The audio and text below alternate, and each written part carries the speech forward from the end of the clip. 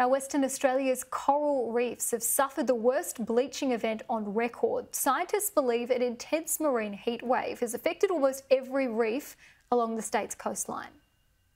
The World Heritage listed Ningaloo Reef in Western Australia's remote northwest coast had avoided severe heat stress caused by climate change. But now it's part of an unprecedented coral bleaching event. This is really a wake-up call for us in Western Australia. We've escaped the worst of the coral bleaching and climate change to date, but so far not only now have certain WA reefs bleached multiple times, but also the reefs that have escaped the worst of the bleaching in the past have bleached this time. The Australian Institute of Marine Science set out to examine the state of WA's reefs earlier this year. What they found is the longest, largest and most intense marine heatwave on record. Experts say the damage stretches along much of the state, from Ningaloo in the north to Ashmore Reef further south. So corals are like most organisms. If you have a temperatures a few degrees above normal, then that causes them considerable stress.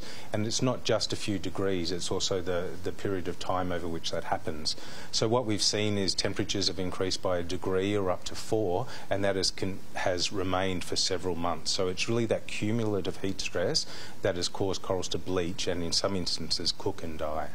These results mark the first time 2 World Heritage reefs on either side of the country were bleaching at the same time. Some advocates are calling for stronger environmental protection laws to combat the coral bleaching. The heart of the issue of what we're dealing with here is climate change, and that is a global problem that we need to find global issues to deal with.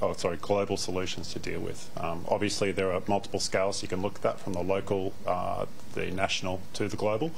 But there are bigger problems here and bigger challenges that we need to address as a whole. Scientists believe it could take months to comprehend the extent of the marine event. Kira Hain, Sky News, Perth.